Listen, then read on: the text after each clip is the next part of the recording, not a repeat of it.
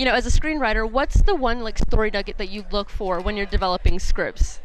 Yeah, I always, I have to find something that I'm in. It's such a long process and so much work involved. It's just like, is this story worth telling? Right.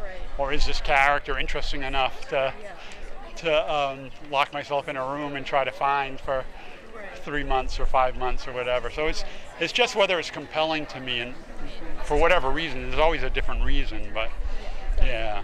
It's almost like if you take a day off and you can hear them in the back of your head going, where the hell are you? You're supposed to be writing me, yeah. And if that's happening, you're onto the right thing, if that makes sense. Definitely. And as a writer myself, I've heard it before that all the stories have been told and there's really nothing everything's been told before. But what's your note to that on young writers who are aspiring to get out there? Well, every story's been told, but they haven't been told the way you're going to tell it, right? So there's been a million romances, but you hope as a writer that you bring an insight into it, or an attitude towards it, or a personal experience into it that makes it fresh or makes it different.